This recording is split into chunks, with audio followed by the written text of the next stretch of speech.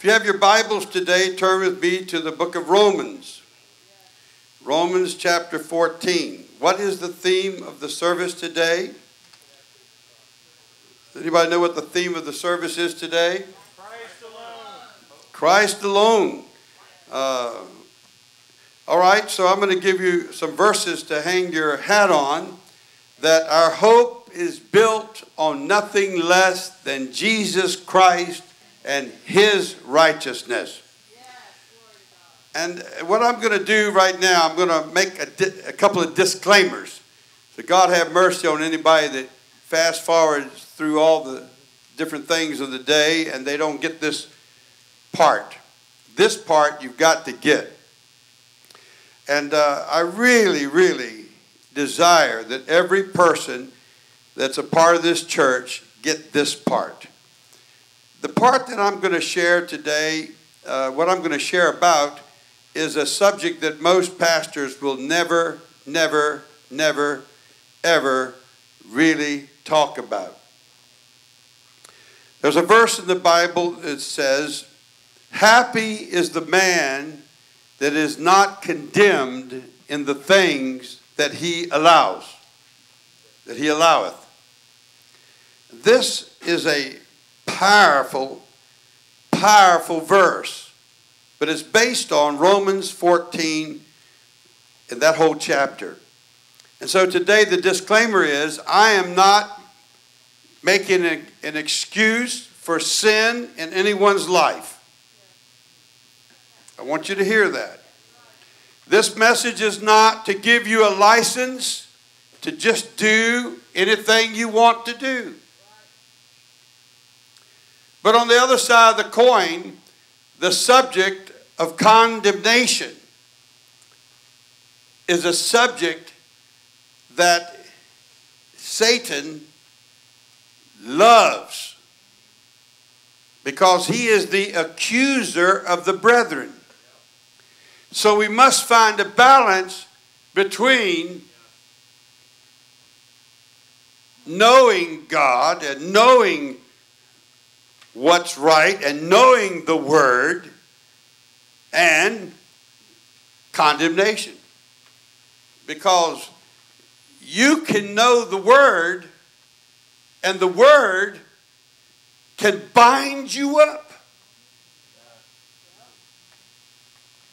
But if you know the truth will make you free. And anything in your life that you're saying is the word that brings you into bondage, it's not truth.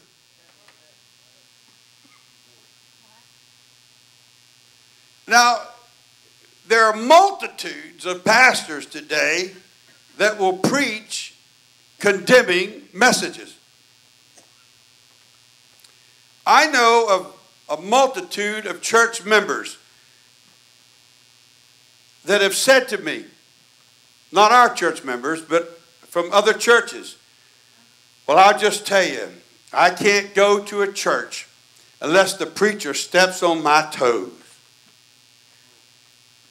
Well, let me ask you a question. What kind of parties do you like? You like to go to parties where somebody comes up and stomps on your big toe, stomps on your toes? That there is fighting words, you know. I mean, you gonna come up and stomp on my toes? I'm gonna stomp on your head. You know, that's the human reaction. Well, no, the pious hypocrite would say, "But I would just turn the other cheek." Yeah, well, when you run out of cheeks to turn, then what are you going to do? You're going to become a doormat to the people that love people that turn cheeks. Now, there comes a time when you have to stand up to people stepping on your toes. That make sense? I mean, you come up and just stomp on my toes. And you're not going to see the love of God come out of my face. the first reaction is going to be I'm going to want to apply the laws of physics, which says to every action, there's an equal and opposite reaction. So without thinking, I may come upside your head if you come upside my toes. So I'm not going to make a justification for sin today, but I am going to help people. I'm going to help you today to be healed. I'm going to help you today to become blessed. So look at Romans chapter 14, verse 1. Him that is weak in the faith receive ye, but not to doubtful disputations. Now, who's he talking about? One that is weak in the faith. For one believeth that he may eat all things. Verse 2. Another who is weak eateth herbs. Did you know that the Word of God calls people that have a vegetarian doctrine, it calls them weak?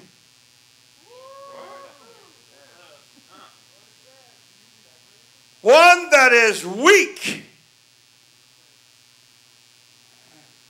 eateth herbs.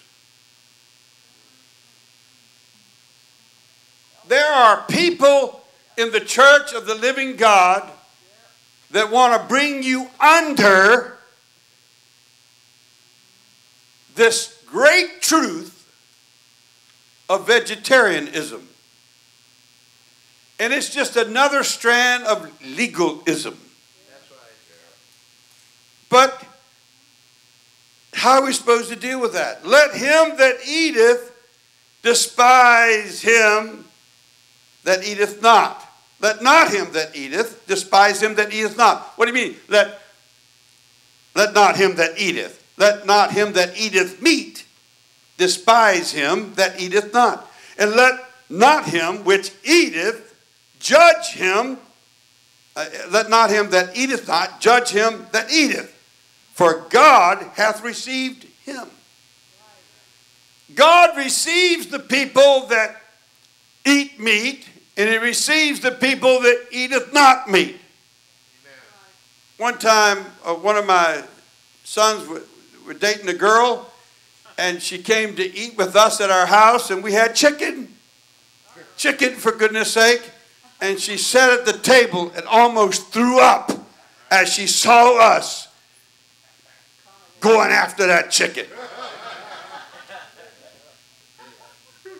There are those today that do not believe that you can have a bearskin rug in your house.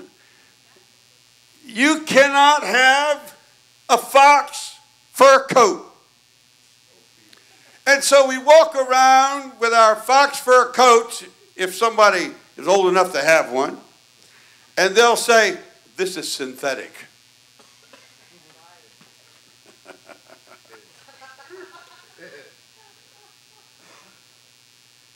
And I'm telling you today that we need this message.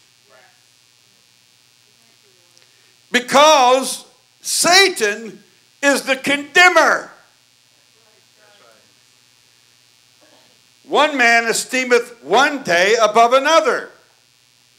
Another esteemeth every day alike. What does it say? Let every man be condemned if he does not observe the Sabbath. No. It says, let every man be fully persuaded in his own mind. What does my mind have to do with it? It's what the Word says, brother. And people are sword fighting with the Word of God. And now today, we have Pentecostal Seventh Days Adventists. Seventh Days people.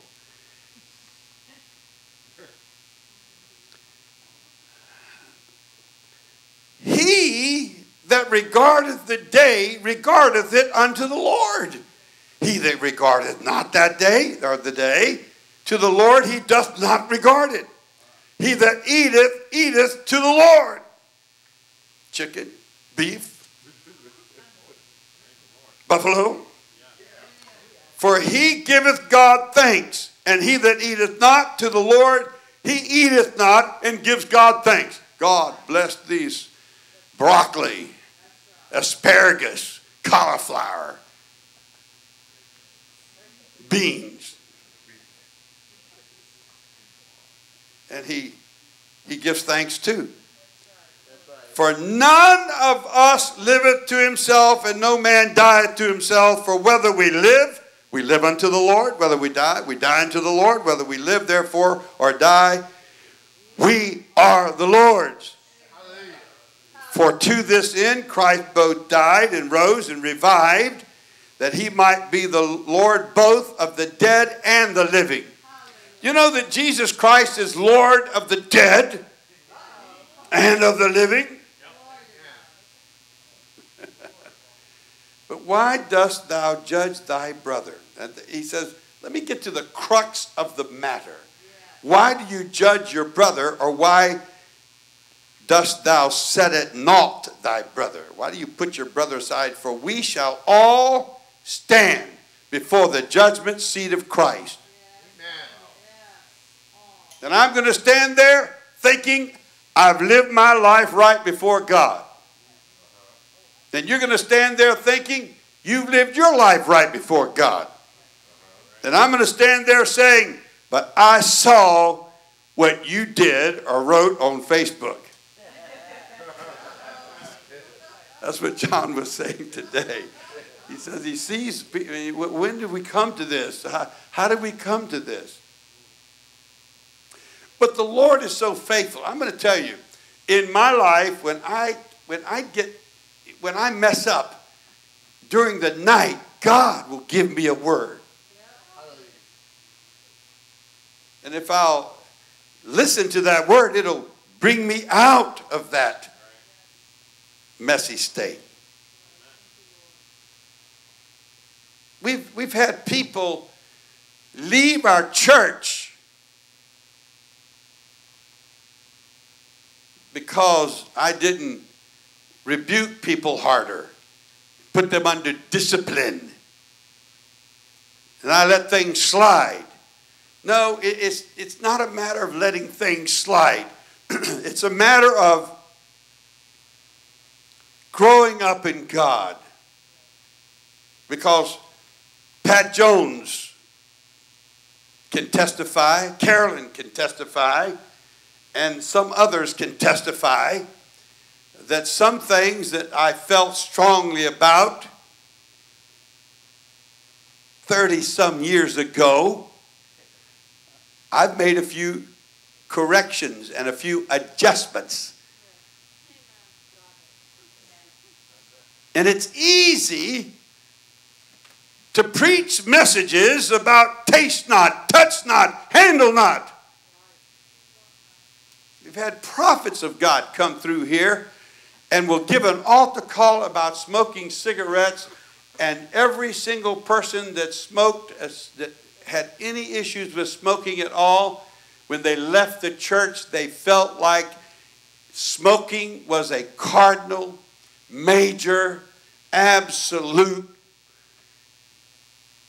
the chiefest of sins in the whole world.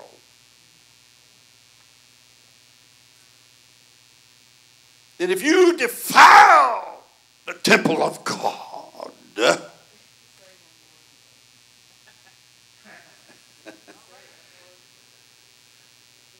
and you can get to humming with this stuff. You can hum as a preacher. Yes, amen. Yes, amen. It's easy to do.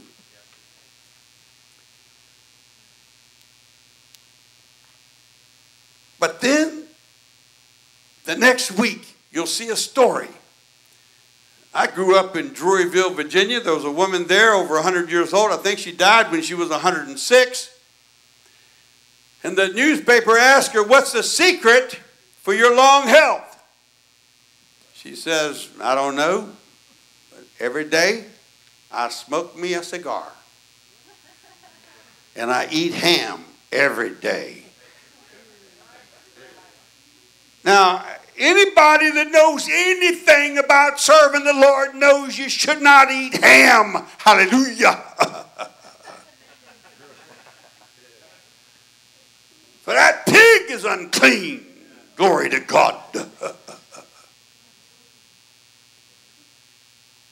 And yet Paul says, one eats that ham.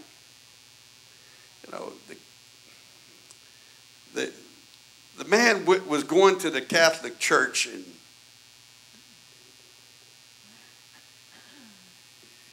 he saw them taking communion. And on Friday, the Catholics in those days were condemned if you did not eat fish. You could not eat regular meat, bless God, you know. And it was their custom, their tradition. And the traditions of men make the word of God of none effect. And so he's eating that. So the priest is looking out over the fence to see what the guy's going to do, because he just he did his best delivery in the Catholic Church about eating fish on Friday. And so he goes, he saw the priest hold the wafer up in the air and says, "This is the body of Christ. This is the blood of Christ." So he lays hands on his T-bone steaks he's cooking, and he says, "You were born a cow, you were raised a cow, and now you're a fish."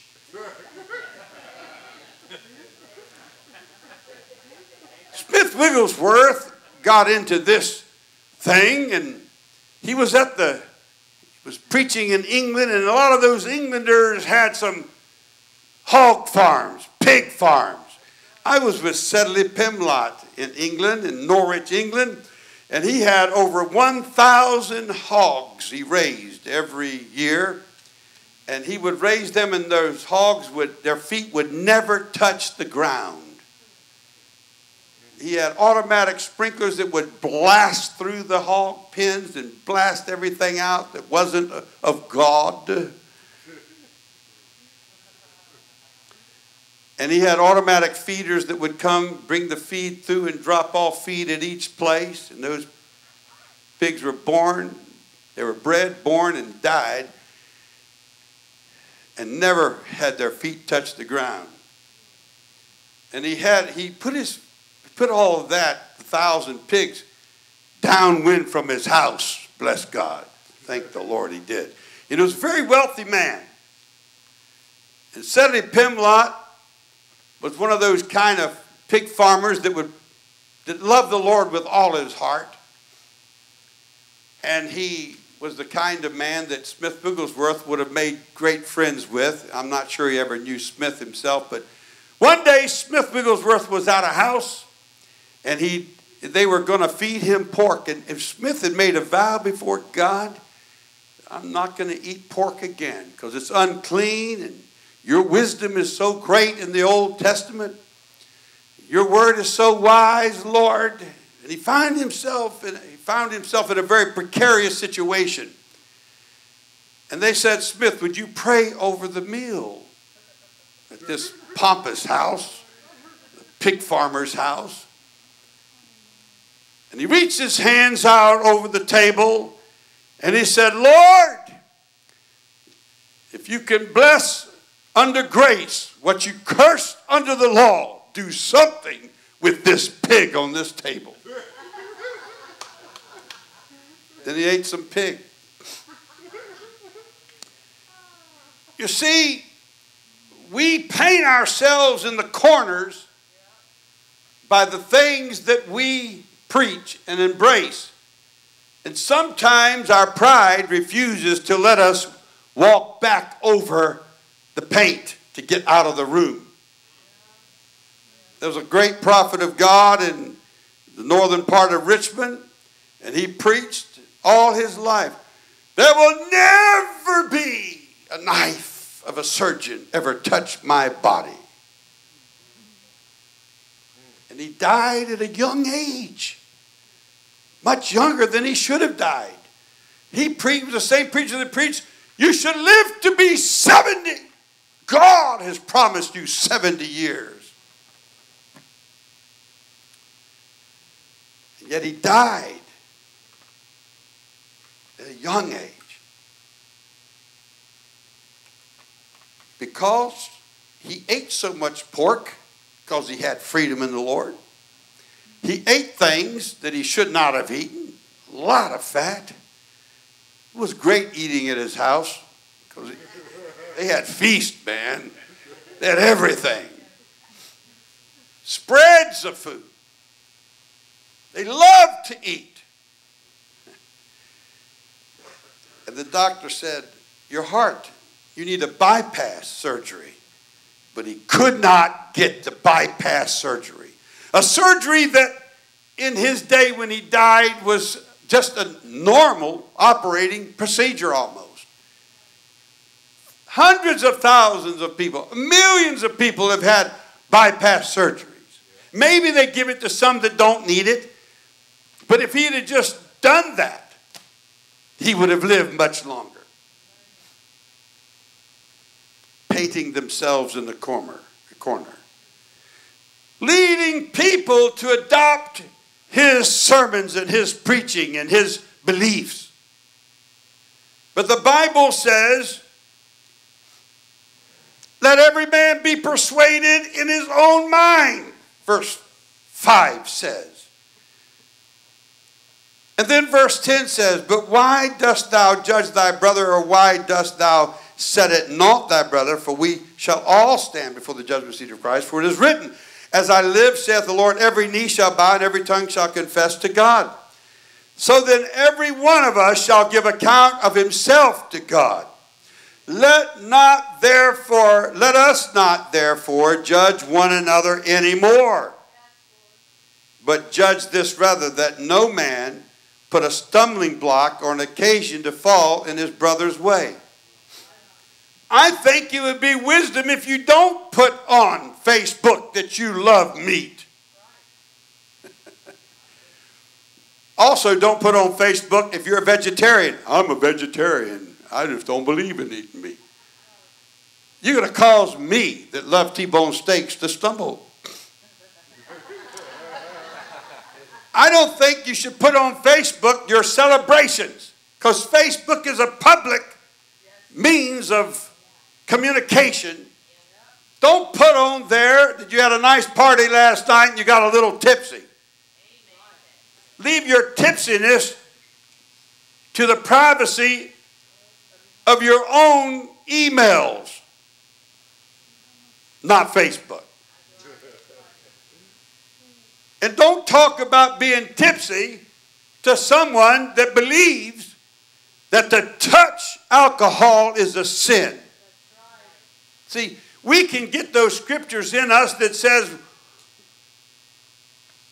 about the wine bibbers. See, and we can't even bib any wine. And your pastor's never touched a drop of alcohol in his whole life. But I cannot condemn those that have a little wine with their meal. And one of the apostles wrote, drink a little wine for the stomach's sake. I don't know what he was talking about, but I know it ain't grape juice. Because I'll tell you what happens when you drink grape juice. It can blow you up.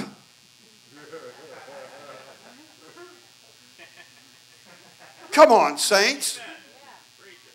Better that it's fermented before it goes into your stomach than it ferments after it goes into your stomach. Hello, is anybody still there? But not wanting anyone to stumble, I will tell you, I have never touched it. And for me to drink it, it is a sin. But I quit judging you that drink it. Hello, Dolly. I'm not going to leave the church because the pastor doesn't condemn all drinking. My granddaddy never drank a drop of alcohol in his life. Granddaddy Daltrey, my mother's father. But in those days, he had a heart condition, and the doctor said to him, every day you go out and you drink every day you drink a beer, he says, I can't do that around my family. Then go outside and do it. And they believed that if you drank a beer every day, it would help it would kick your heart. It probably kicked other parts of my body if I drank. But that's what they told him to do. And with disdain, every day he would go out and drink a beer, just like you drink, Alka-Seltzer.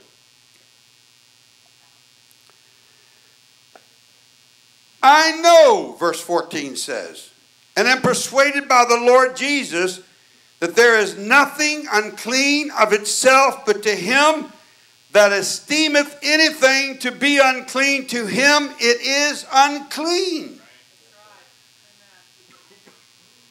So you know in your heart drinking alcohol is a sin. Then don't drink. And if a brother be grieved by thy meat, now walkest thou not charitably, destroy not him with meat, for whom Christ is died. Let not then your good be evil spoken of, for the kingdom of God is not meat and drink, but righteousness, peace, and joy in the Holy Ghost. For he that in these things serveth Christ is acceptable to God and approved of men. Let us therefore follow after the things which make for peace, and things therewith no one, wherewith one may edify another. For meat destroy not the work of God. All things indeed are pure, but it is evil for that man who eateth with offense. And this is what the Lord dealt with my heart about. It is evil for that man to eat meat, if he eateth it, with offense. It's not just a matter of sin. It's a matter of evilness. If a man believes or a woman believes that he cannot eat meat, let them live without eating meat. And don't eat meat around them without their permission, without their consent. Somebody say amen. In Romans 14,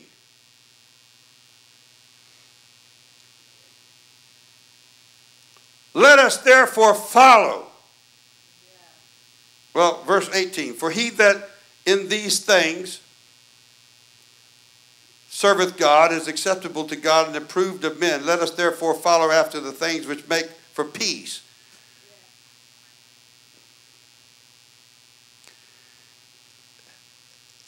For it is good neither to eat flesh, nor to drink wine, verse 21, nor anything whereby thy brother stumbleth, or is offended, or is made weak. Hast thou faith? Have it to thyself before God. Happy. Now watch this word. This word can become a stumbling block to some that are here. This word can make you want to leave this church. But it is the word of God. Happy is he that condemneth not himself in that thing which he alloweth. And he that doubteth is damned if he eat, because he eateth not of faith. For whatsoever is not of faith is sin. Amen. The guy read, or the woman's read about eating meat. How horrible it is for your system, how much healthier you are if you just eat string beans, broccoli, cauliflower, squash. Whew, squash. Squash. You need those yellow vegetables, they tell me. I want to squish the squash. I don't want to eat the squash.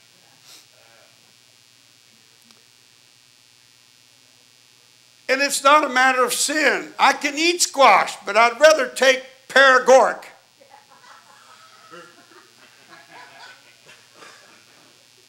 some people want to judge you. If you like hamburgers, when I start fasting, I can just see quarter pounders. It's amazing the visions you have when you start fasting. And some people want to condemn you. But let me tell you something, folks.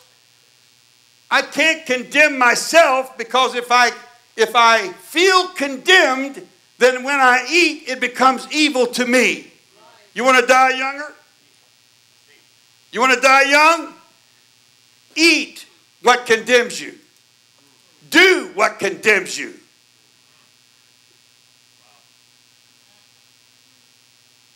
And at some point, you've got to come to grips with the fact that the word says, judge not that you be not judged.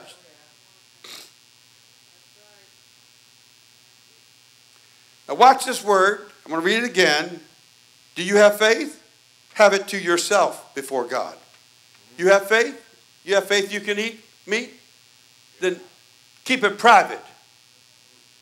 Happy, this verse here will haunt you. Happy is he that condemneth not himself in that thing which he alloweth.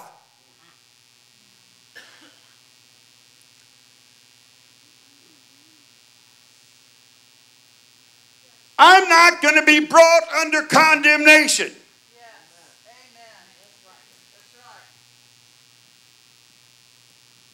If I'm assigned 6 months on a boat in the Mediterranean, and my wife is not with me, I'm not going to be condemned in the thing that I allow. And I'm not talking about stepping outside of my marriage.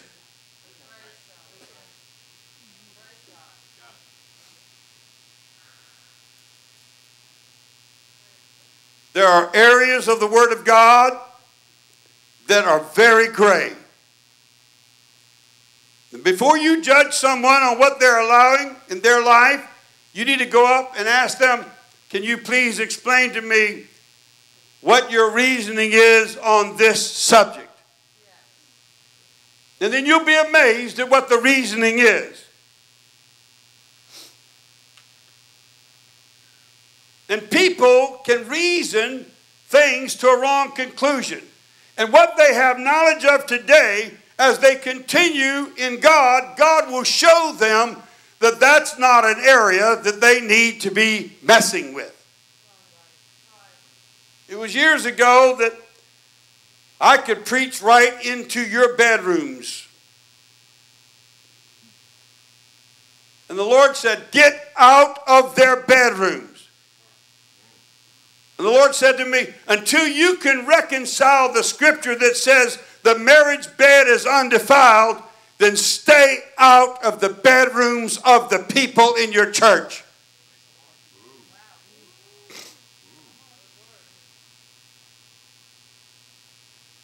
Some do this and some do that.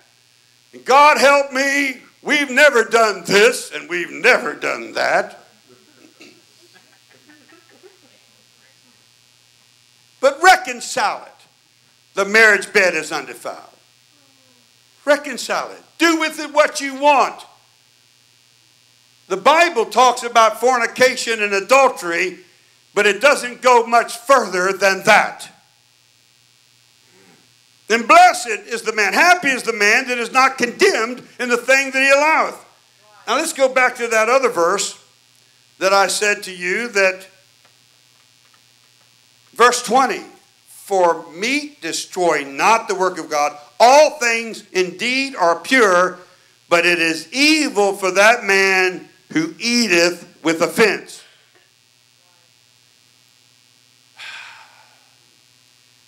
If you get a hold of a vegetarian and you can prove to them that it's okay to eat meat, and you cajole them and you browbeat them and they eat a ham sandwich with you and they feel condemned, then it's not going to help their body.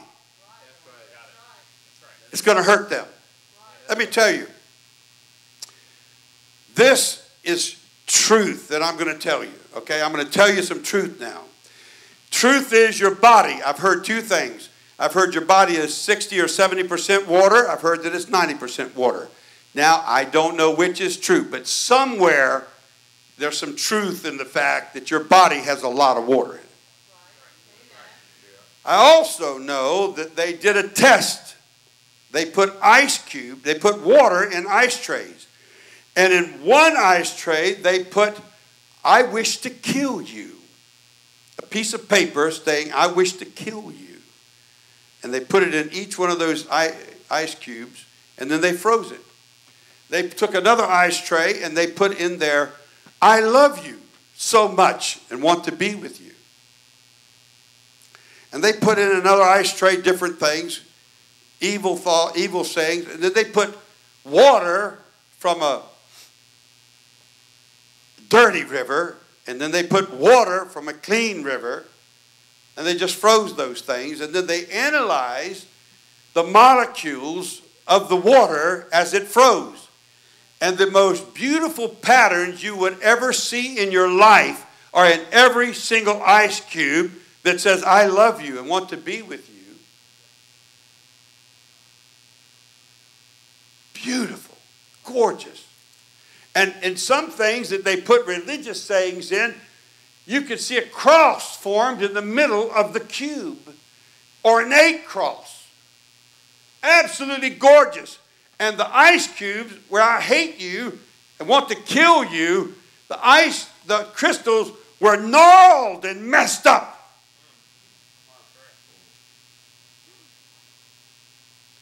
And if you think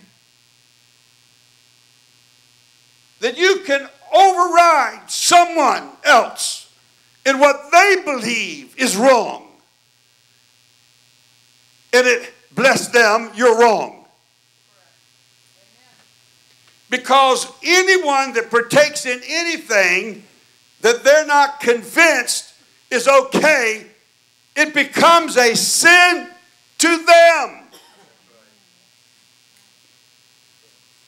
Even if it's not a sin in the wildest imagination, the stretch of your imagination, it's a sin to them.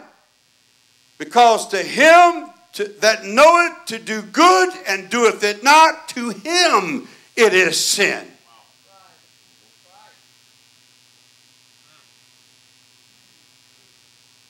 Blessed, happy is the man that is not condemned in the things that he alloweth. And it boils back down to my faith is built on nothing less than Jesus Christ and his righteousness. And you cannot have faith in the things of this world. And if your heart condemn you, then you cannot be healed. But if your heart condemn you not, you can be healed.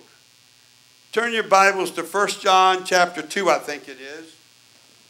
I'm going to try to find it here as quickly as I can. I've got several pages of notes.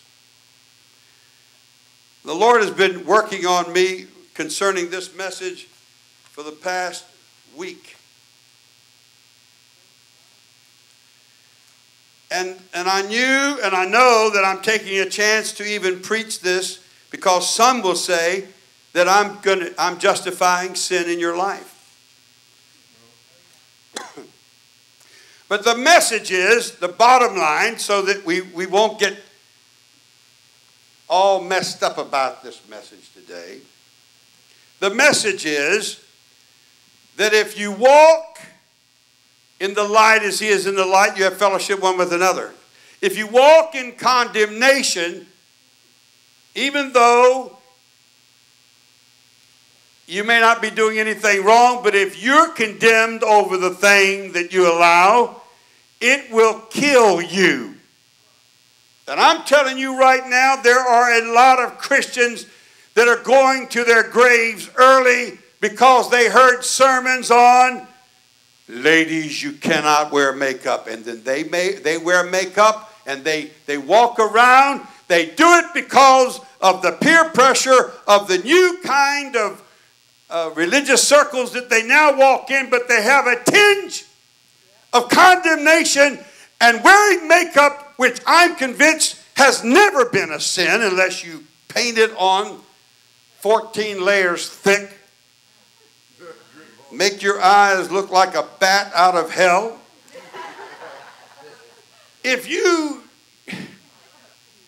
How in the world did the church world get so messed up that an ear bob will take somebody to hell?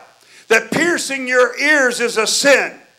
How did we get that messed up? But I would rather my wife never pierce her ears unless she can pierce her ears in faith. If you have a sin or what you feel was a sin in your life, when you were a little kid, when you were an older kid, when you were a teenager, and that thing haunts you and you feel condemned by it and it never leaves you, I'm telling you, the blood of Jesus is greater than your sin, and you'd better not live another day in condemnation because it will tear your heart out of your body. And if you walk in fear, men's hearts will fail them for fear. And the Lord said to me, preach this message and tell Janet and tell Beverly, if there is anything that is any way, shape, or form a condemning thought about anything in your past, your present, or your future, get over it. To the pure, all things are pure. And I'm not talking about incest. I'm not talking about what the Bible blatantly condemns. I'm not talking about homosexuality. But the homosexual should not be condemned. Condemnation will bring sickness, illness. It'll mess you up. The condemner is Satan. Watch this. 1 John 2:20. For if our heart condemn us, God is greater than our heart and knoweth all things. Beloved, if our heart condemn us not, then have we confidence towards God. Listen to this scripture. Guard your hearts. For out of your heart is the issues of life. And I'm going to tell you what to guard your heart against. Condemnation. Turn with me in your Bibles to Romans chapter 8.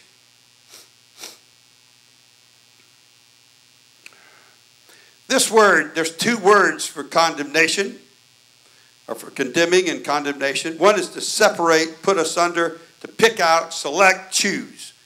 To approve, esteem, or prefer. That's what most of our condemnations are based on. What we prefer, what others prefer. It's an opinion. It's something you deem or think. It's to be opinion, to determine, resolve, decree. It's in the Strong's, it's 29:19. To those who act the part of judges or arbitrators in matters. And God has not set any of you up to be the judge or the arbitrator. You may say, well, I know that.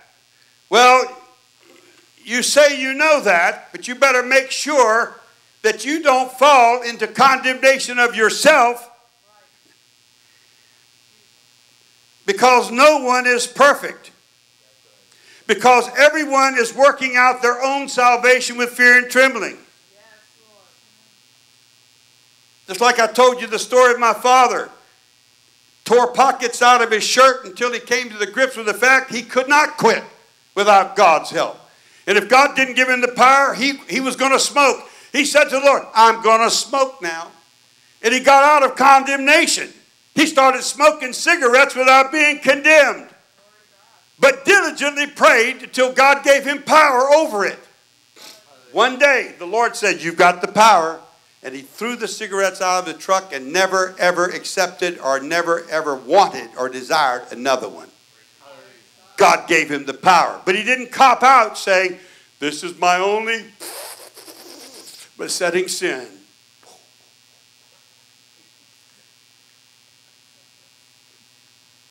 He did not make excuses for his sin. He knew smoking was wrong. He knew God wasn't pleased with it. But you can't walk around with condemnation without getting sick. That's right.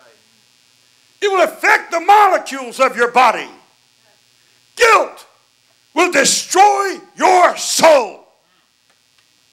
Satan is the author of condemnation, and he's the author of judgmental spirits.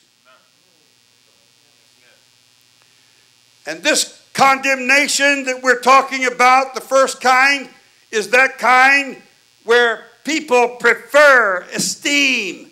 It's ladies cannot wear anything that pertaineth to a man. Well, then all you men, if you want to be like Jesus, wear a robe. A dress would be preferred. A kilt would do.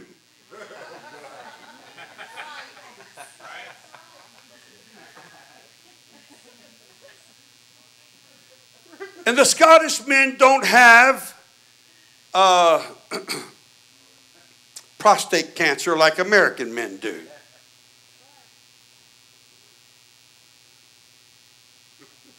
And I'm not going to go into detail except to say that anyone with any common sense knows that men should be wearing dresses and ladies can wear slacks.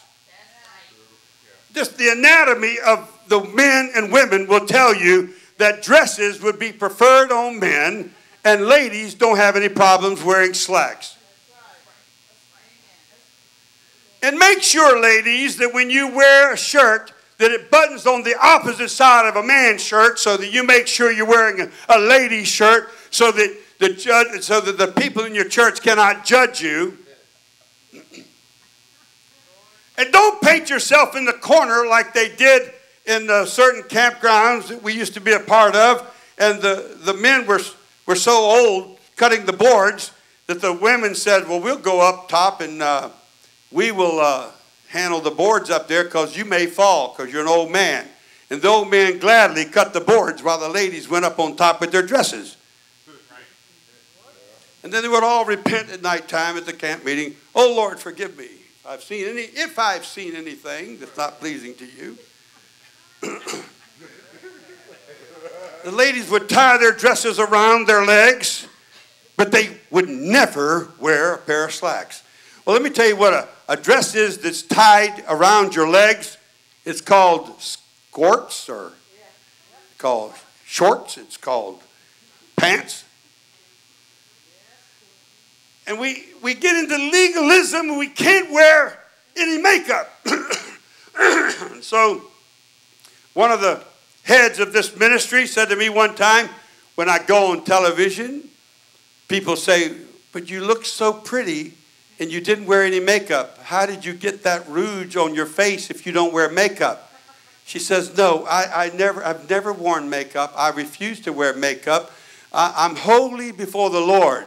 Well, where did you get those red cheeks from?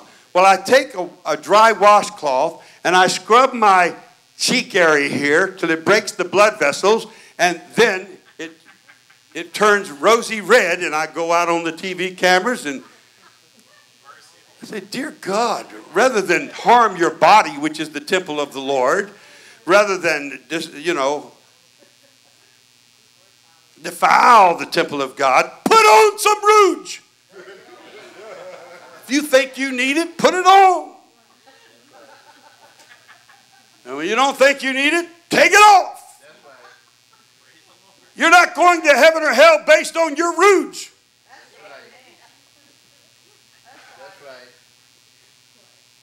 Don't get me into it. Don't preach messages that bring me into condemnation. If I open the first two buttons of my shirt, first of all, I don't have a black hairy chest. Mine's white, thank you very much. Second of all, if I wear a short sleeve shirt, the ladies are not going to go to hell for lusting after my arms. Thirdly, if my wife wears open-toe shoes, I've racked my whole brain. I've never known a time that her open-toe shoes caused my heart to faint or flip or lust or anything else. But there are some men in the world that have foot fetishes, so if you're around them, make sure you wear closed-toe shoes. Dear Lord, where's it all going to end? If my heart condemn me not. Happy is the man that is not condemned for the things that he alloweth. And unhappy and unhealthy is the person that is condemned in the things that they allow. You got to settle this thing. Now, go back to Romans chapter 8. We're going to make the conclusion of the matter. Verse 1, there is therefore now no condemnation to them which are in Christ Jesus, who walk not after the flesh, but after the Spirit. And that verse right there can bring you into condemnation. What do you mean, Pastor Bennett? Well, there is no condemnation to them which are in Christ Jesus. Oh, if you walk not after the flesh, but after the Spirit. And what does that mean? Well, you know, brother, sometimes I walk after the Spirit. And when are those times, sir? Well, when I'm praying. Oh, Lord, oh, Lord, oh, Lord. Okay, then spend your whole day praying. Oh, Lord, oh, Lord, oh, Lord. I now put the key in the car, oh, Lord, and I turn it on. And everything I do in the name of Jesus only. Hallelujah.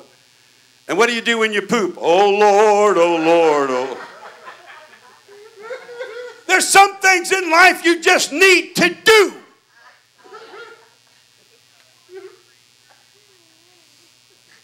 I just don't see myself worshiping God on the toilet. It's hard enough that I've grown to feel His presence in the shower. And every now and then a thought will come to me, do you think the angels see us in the shower? And I say, I'm not going there.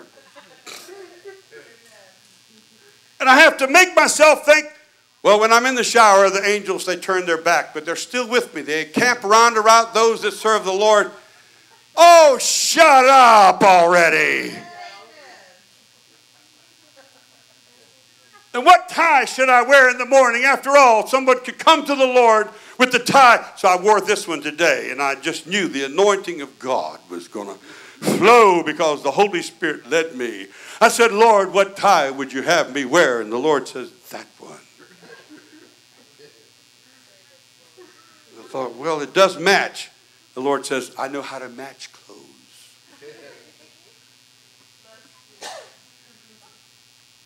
You become condemned. There is therefore now no condemnation to those that are in Christ Jesus. Just stop there. Just put the other part in some sort of parenthesis that doesn't bring you under legalism, who walk not after the flesh, but after the Spirit. I'm walking after the Spirit of God today. Though I may eat some eggs and bacon. Hallelujah. And while I'm eating, I don't feel in the Spirit. I'm not lost in the Spirit. I'm not praying in other tongues. It's sort of hard to pray in other tongues while you're swallowing bacon. And bacon tastes so good. Oh, but it's a pig. God, forgive me for eating pig.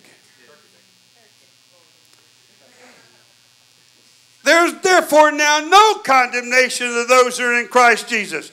For the law of the Spirit of life in Christ Jesus hath made me free from the law of sin and death. For what the law could not do, in that it was weak through the flesh, God sending His own Son in the likeness of sinful flesh, and for sin, condemned sin in the flesh. Read 1 John where it says that I cannot even sin. Wrap your head around that one.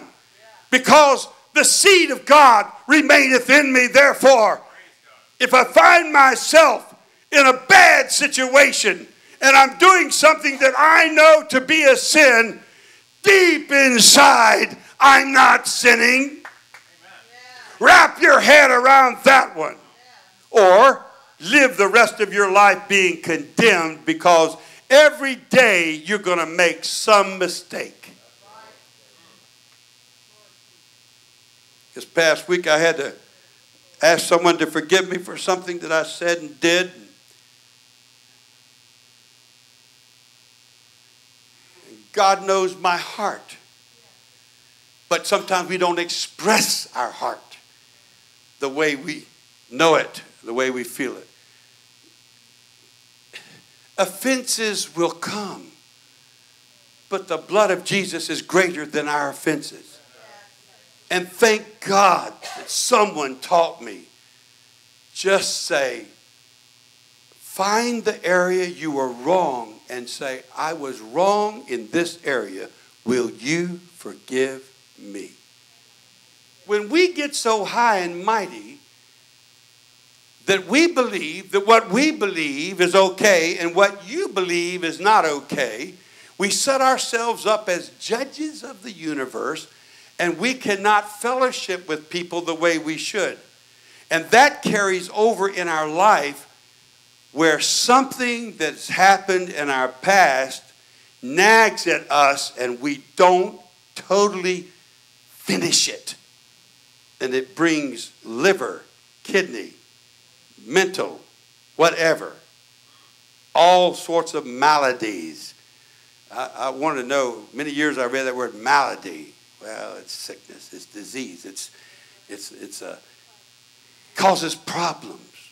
It opens doors for the devil to come in and attack us here and attack us there.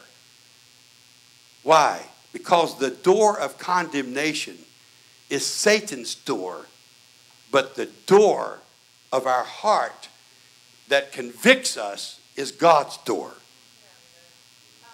There's a conviction of God that is from God. But there's a condemnation that is not from God. And it's hard for you to discern the two.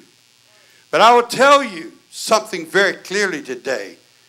I will not walk in condemnation. I don't want my face wrinkled.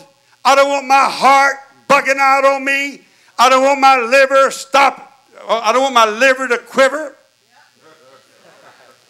I don't want there to be intestinal disorders in my body. And so I'm not going to entertain unforgiveness. I'm going to forgive everybody. Somebody say, forgive and you will be forgiven. I'm not going to let condemnation over the struggle to forgive to bring something on me just because I didn't lick the forgiveness thing already quick enough.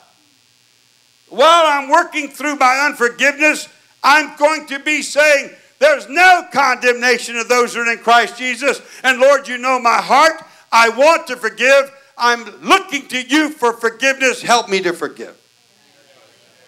I know that smoking is wrong. I'm looking for deliverance, but I'm not going to be condemned in the thing that I'm allowing until you give me the power to overcome it. Because opinionated condemnation is not of God. The other word for condemnation is to me it's almost the same, but it's really not the same. It's to find fault with, blame, to accuse or condemn. But it is not the same as condemnation coming from opinions.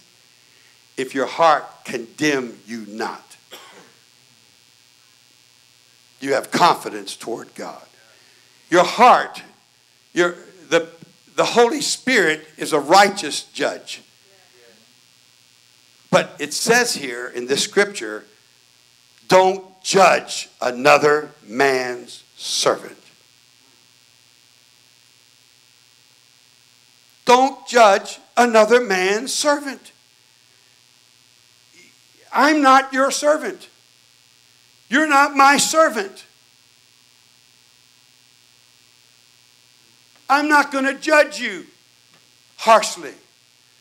When you mess up in the church, I'm going to ask you, what do you think the discipline should be?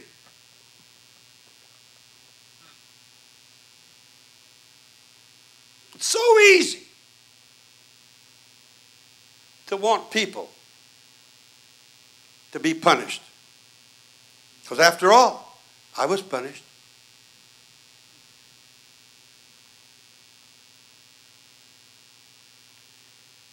The Bible says, when you rejoice because your adversary is getting dealt with, then God will withhold his punishment. But if you have a heart to meet your adversary's need when he comes under judgment, then that judgment is liable to go on for a long time. God will deal with them. It's so easy to be happy when you see finally God dealing with someone. And it's so natural to do it. But it's the best way, I know, to get your friend or your foe to no longer be punished. Just rejoice when he gets in trouble.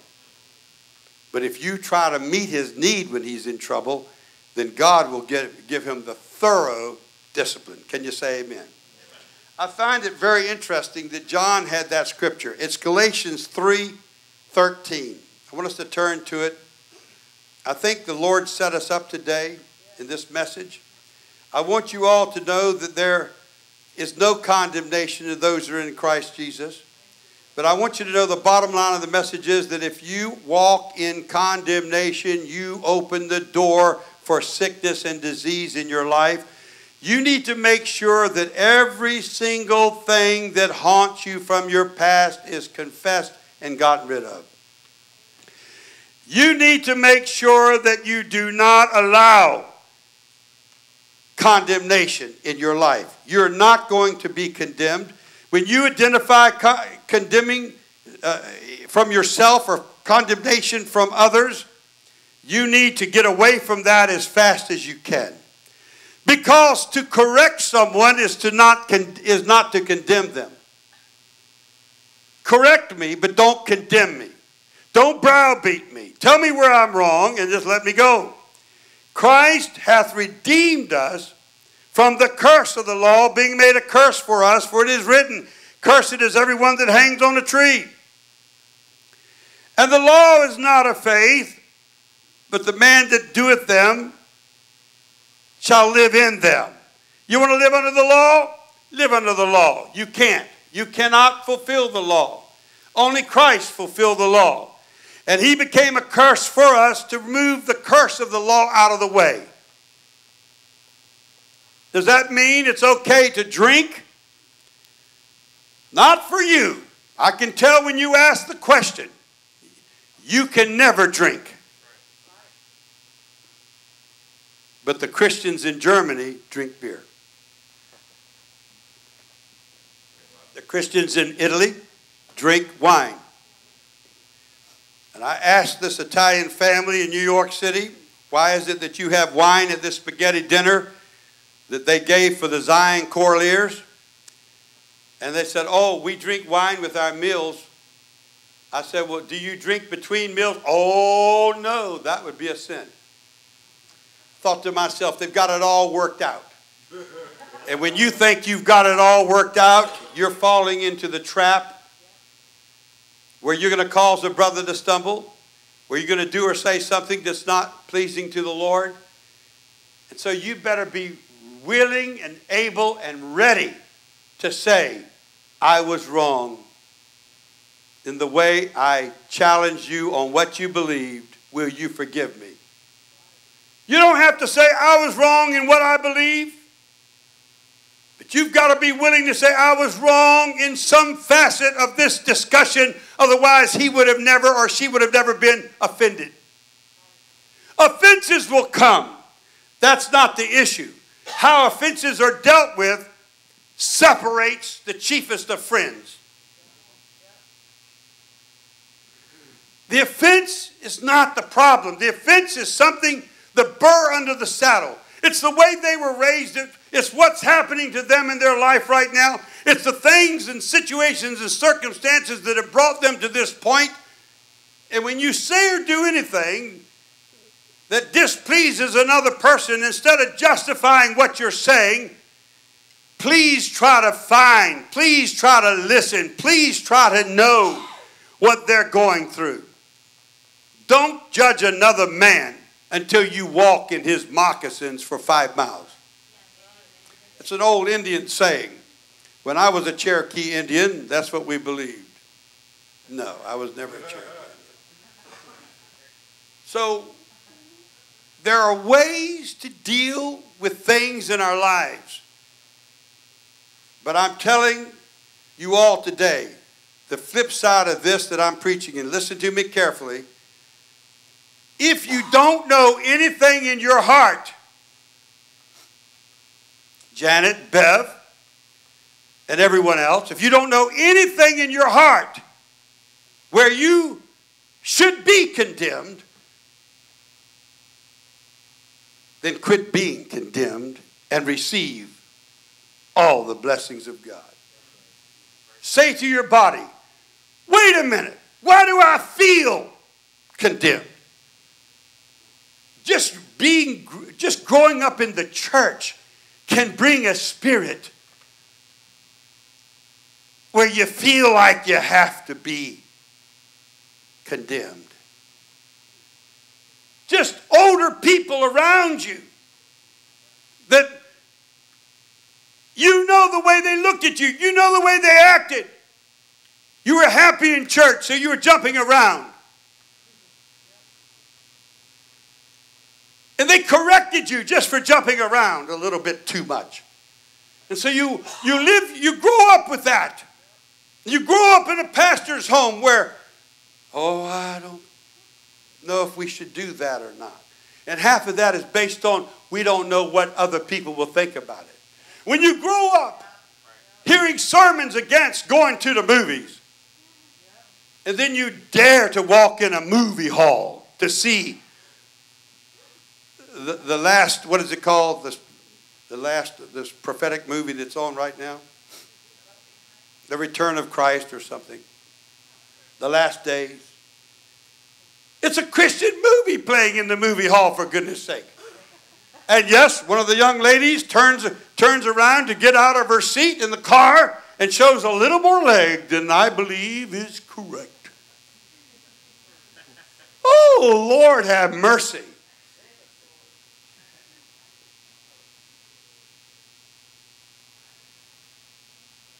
But you grow up with that overshadowing condemnation. And it's so easy for the devil to put on you. Your mother, others have condemned you so much. Rebuke the condemnation. Walk out from underneath it and be made whole in Jesus' name. Whether it's a prevailing, just unspoken, just something you carry, if you're carrying a hint of condemnation, the cells of your body are being affected by your condemnation. Get over it.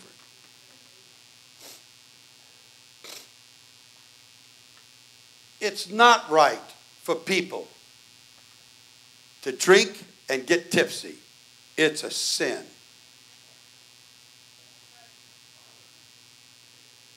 It's a sin.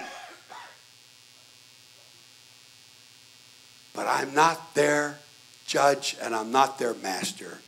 I'm leaving them with God. God, work on them. I'm not going to walk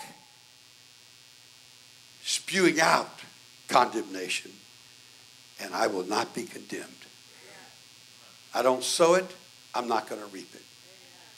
There are pastors, there are men of God that do things and say things, and their lives are such that I cannot hook up with them. But I don't have to. I'm not their boss. I'm not over the whole United States of America. I'm only over the state of Virginia. I'm not even over Hopewell. I'm not even over this church, except spiritually speaking.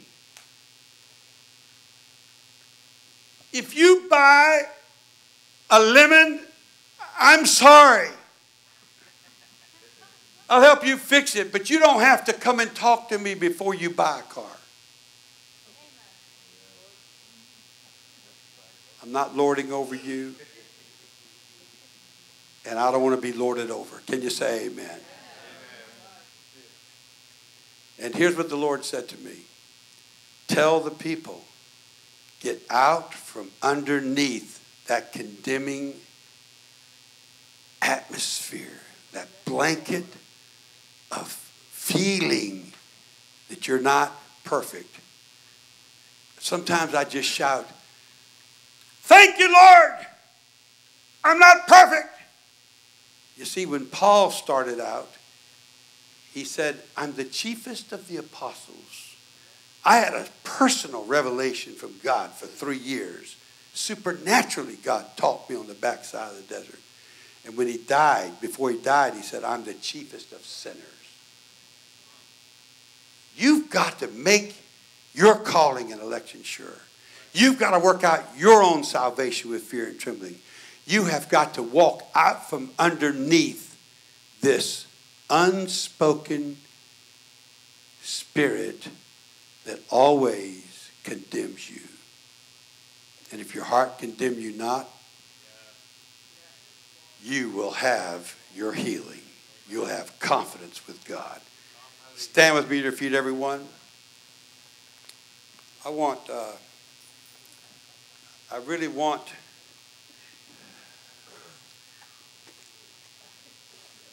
Janet and Bev to sit up here on the front row.